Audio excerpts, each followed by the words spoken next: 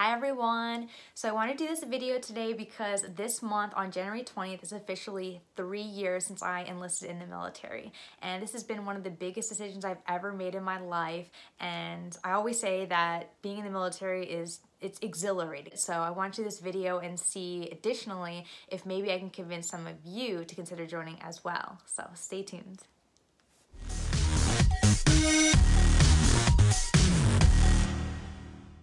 I currently serve in the New York Guard as an E4 specialist, and my role is records specialist. So I help manage records for soldiers, make IDs, and sometimes I've also helped out with public affairs.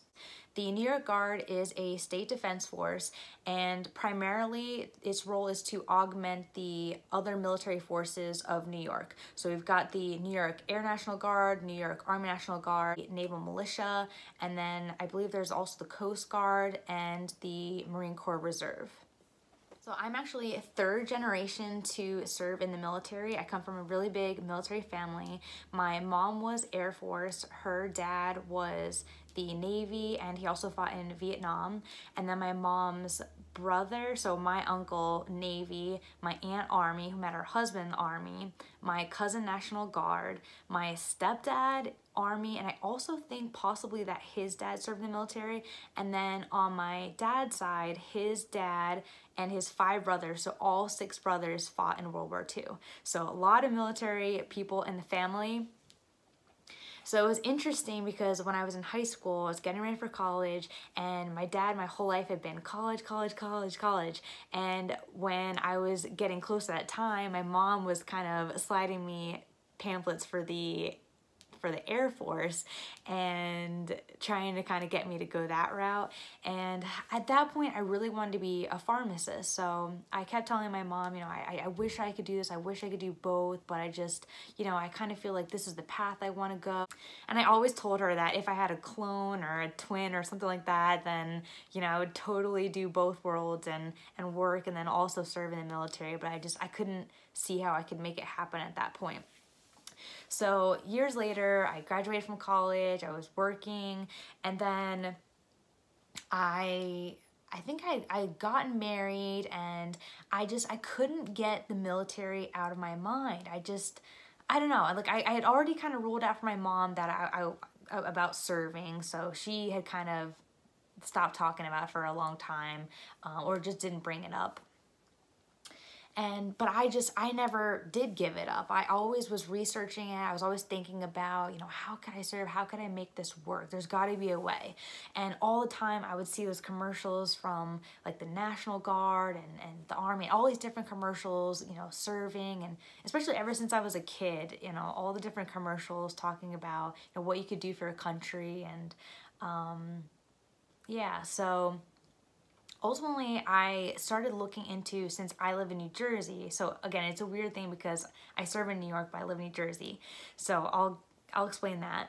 So initially, I started looking at the New Jersey Air National Guard. So I looked at that for maybe a couple years, and I kept researching it, and I reached out a couple times to recruiters, but I don't know, I couldn't 100% make, I guess, the fit for myself. There were a couple of things that were just holding me back. I was so close. I was like 95% there, but I don't know. I just kept looking. I just kept searching, and I wasn't fully in. And then all of a sudden, I was just looking through the internet. I think I was on Instagram, and I saw a post that led me to the New York Guard. So one of the things that I love about the New York Guard is that it is mostly volunteer. So we're volunteer unless we're in paid state active duty. And then at that point we get paid by the state. So one of the biggest things I love about this is I love to volunteer. Volunteering is one of my greatest passions. So once I found this, and the thing is, I wasn't really looking for the money. I already had my career pretty much set up, and I wanted to do something for my country. I just wanted to do something to help, to serve in any capacity. And I even told my recruiter, I said, I can clean latrines, I can cook, I can do anything you need me to do. I know how to shoot a gun, whatever you need, I can do it. One of the things that I learned later about the New York Guard, we do not bear arms. We did previously, back in the beginning stages, the New York Guard has been around for over 100 years now, but right now we do not bear arms, so no guns. I believe there's a pistol team, but otherwise nothing besides that. New York Guard follows Army regulations. So the way that I usually describe it to people is that there's the Army, then there's like for the New York, there's the New York Army National Guard, and then there's the New York Guard. So when we get activated, we sort of fall in under the Army National Guard or the New York Air National Guard to kind of follow their lead and just assist and augment wherever needed from there. We're mostly for natural disasters and something like September 11th, Hurricane Sandy, Hurricane Maria. Those are all things that New York Guard has been a part of. And during my time, I've actually been able to be a part of, I think, 3 or 4 activations now. So I enlisted January 20th of 2017, and then I was sworn in March 17th of 2018. I completed my entry training later that year in September. Entry training is a condensed 1-week training where you have book work that you have to do so you can pass the, I think it was like 100-question test that you have to take at the end of the week. You have a lot of marching that you have to do and learn, and then there's definitely the major physical aspect of it to make sure that you are fit and ready. Not everyone will make it through the training, so definitely the more prepared that you can be for that, the better. It's definitely more lax than the Army or the National Guard would be, and then one of the parts of why it's shortened is that we don't have weapons training. So that's one of the biggest differences. But don't think that it's just going to be a cakewalk, because it will not be. I think my dad was surprised at first when I told him that I was joining the military, but when it came to my graduation, one of the drill sergeants told him that I was tougher than some of the guys that were out there, and I don't think my dad ever looked so proud in my entire life. I mean, he raised, I was very close in age with, I've got one sister and 2 brothers. My one brother, we're only a year and a half apart, and so for our whole lives we've always been so competitive, and so my dad had us always out there together shoveling snow or digging a French drain or playing sports or whatever it was. We were always super competitive with one another. So I was definitely a little bit of a tomboy growing up, and I was happy that I was able to hold my own out there and get the push-ups done. And the one thing I didn't expect was the flutter kicks. So I definitely, had I known, I would have prepared for the flutter kicks a little bit more. But my abs were pretty strong, so I did pretty well, and I was pretty happy about that. We also have, annually, we have a 1-week training every single year that needs to be completed.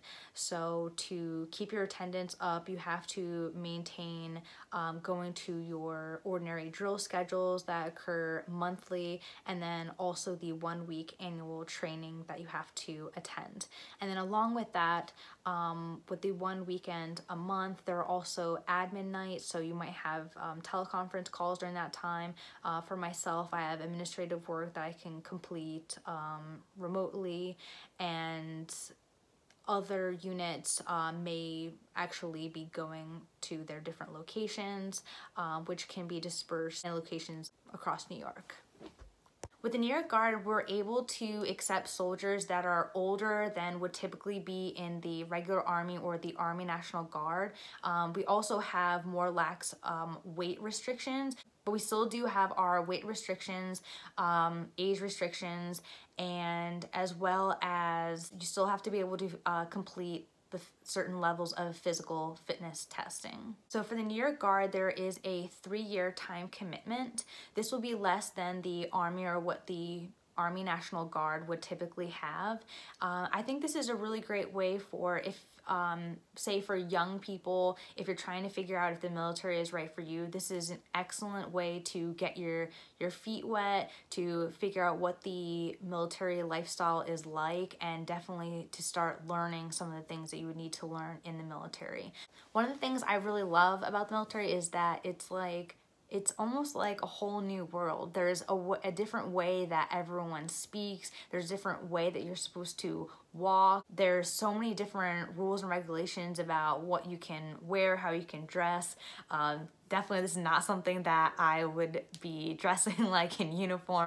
And also with the uniform, when it can be worn and which uniform can be worn. The second I got into the New York Guard, I was just sort of mesmerized by everything, and just there's so much to learn. I still don't know everything, but I'm trying to absorb everything that I can like a sponge, and I'm just loving every minute of it. It's been such an awesome experience. I can't say that it's been an easy experience because you will get pushed. You know, they want to make sure that you are the best you can be. They want to make sure that you can be able to serve the state when it's in its time of need. So you need to be at a certain level of physical fitness. You have to have the mental capacity to be able to perform the duty that's set out in front of you. And you have to be able to work with one another. So those are some of the characteristics that you should have if you want to be a part of something like this. And I highly encourage you to consider it. One of my favorite parts about being a part of the New York Guard is that we have soldiers from all walks of life. We have prior service, we have teachers, we have doctors, we have like a neurosurgeon, we've got lawyers, we have auto technicians, we have postal workers, we have all kinds of people from all walks of life. I was able to meet a lot of the other New York military forces through my activations, and so I was able to work with the Army National Guard a few different times. I worked with the Air National Guard out in Syracuse, and I was actually able to meet by chance, their Major General, so that was definitely really exciting. I worked with a Lance Corporal out of the Marine Corps Reserve who had previously served in the Marine Corps and just wanted to keep on serving in a different capacity. I worked with a few members of the Naval Militia, and one of which was a Master Chief who had over 30 years of prior service in the Navy. So one of the greatest things is that all of these people have so much to bring to the table and so much that they can teach us, and I just try to take in everything that I can, and I love hearing about their experiences. I've met soldiers who drove tanks, I've met soldiers who were pyrotechnics on the side or did gymnastics, or I hear about their families and different organizations that they're a part, and it's just been such an incredible experience, and I just cannot speak more highly of it. So I definitely encourage any of you. It's a brand new year, and January is when I finally got there and got my enlistment paperwork done, so I highly encourage you. One thing the New York Guard can provide to you that your civilian occupation might not necessarily be able to, you can get medical training, you can get training on chainsaws, forklift, all different types of technology. So they're always coming out with something new and a different type of training that they can be able to have the soldiers be ready for all different types of assistance. So the reason I didn't find this in New Jersey is because New Jersey actually doesn't have a state defense force like this. I believe way back, I think that we did, but this type of state defense force is only in about half the states in America. Pennsylvania does not have one, so New York is where I serve. Another thing about the State Defense Force is that the governor has the ultimate say, and it would not be the president. So for the normal Army National Guard, it would be the president that has the ultimate say. And the other thing is that the Army, the National Guard, they can all go overseas, whereas the State Guard only stays and defends the state. So for New York, we do not serve outside of New York. We only serve within New York when we're in active duty. We're also called Minutemen, so we're meant to be ready on a moment's notice. For my record right now, and one of my suggestions to be ready for active duty at all times. Usually I can be told about my orders and then on site the next day within a 12-hour period is how I've done it. So making sure that you have everything that you need, ready to go at a moment's notice, and that you can kind of drop everything that you have going on, notify work, notify your family, get all that set up and ready to go for a week, a month. You don't even really usually know how long you could potentially be staying. But to be ready for that, you got to be ready as a moment's notice. There was one thing in particular that happened during Hurricane Sandy that actually made me believe that I could potentially join the military. So Hurricane Sandy hit October 29th of 2012, and I remember the October 29th date because that was my husband's and my anniversary, dating anniversary. So at that point we were dating, we're not engaged or married at that point. So my husband at that point was living in Hoboken, and I was living about an hour and a half southwest of that. A couple days after Hurricane Sandy, it was Halloween, and my husband was basically stranded in Hoboken. He didn't have a vehicle up there. A lot of people that live in the city type area just use public transportation. But at that point, there was no electricity, no running water, and the whole city was just kind of stranded. So I prepared to go up there and retrieve my husband and then bring him back to his parents' house. So once I got into the Hoboken area, it was really creepy. There were no lights anywhere. There were cobwebs all over the place because it was Halloween, so lots of Halloween decorations. And then the next thing I know, I saw the National Guard. So this was the first time I've ever seen any type of military personnel in active duty. I'd never seen it before, and I was a little bit startled, and I kind of thought to myself, oh my gosh, wow, this must be serious. I've never seen soldiers in action before.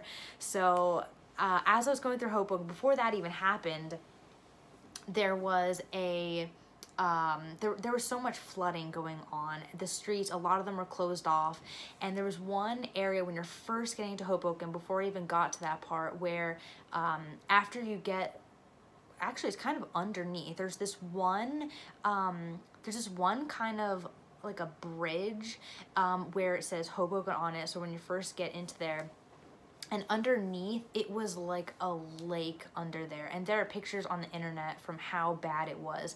It was the creepiest thing. I saw vehicles just kind of floating around in the water, and I knew that this was the path I needed to take in order to get to my husband, so I would have to forge through the water. So I kind of waited to see if vehicles were able to make it past first, to see if I might be able to make it through. So it's kind of trying to judge the depth of the water. And the one thing I knew somehow from over the years was that if you go through water like that, you have to make sure that you do not let your foot off the gas. Otherwise, I think the water gets into the exhaust or something like that. So I made sure that the vehicle in front of me was able to get through the water, and then I left enough space so that way I kind of just forged through and not let off the gas. So I was able to successfully get through, and my vehicle was not damaged, thank goodness. And then I was able to go through the city and then get to my husband. It kind of stuck with me for a long time, that image of the National Guard in action, and just that night, it just kind of, I mean, it gave me chills a little bit just because of how creepy the city looked, with just all the lights out, and none of the stores having power, and it was frantic. It was, there's a lot of chill in the air. A lot of people were freaked out, and it was also cold at that period of time. But one thing I kind of realized a few years after that was that, looking back, that I saw these soldiers do that, and I was thinking to myself, well, wait a second, maybe I could do something like that too, because I was brave enough to get through that, what looked like a pond type of a thing, get to my husband, go through all these different flood areas, all the trees that were knocked down. So maybe I would be brave enough to do something like joining the military and helping others in that type of a situation. And that's exactly what I'm doing now. In a couple of the activations I've done snowstorms, I've done a windstorm which also has severe flooding. Some of the flooding that happened in one of the activations looked actually worse than what I saw in that Hoboken area. So I think it's interesting. So you might kind of want to look at what you're doing in your life, or maybe some of the things that you've experienced, and kind of consider that maybe you have that bravery aspect of yourself too, where you could consider doing something like this and trying to help others in that type of way. So definitely something to consider. If you watch this video and you do think about joining, definitely thinking about mentioning my name. And so if you liked this video, please make sure to give it a thumbs up, share, and subscribe. And otherwise, we'll see you soon.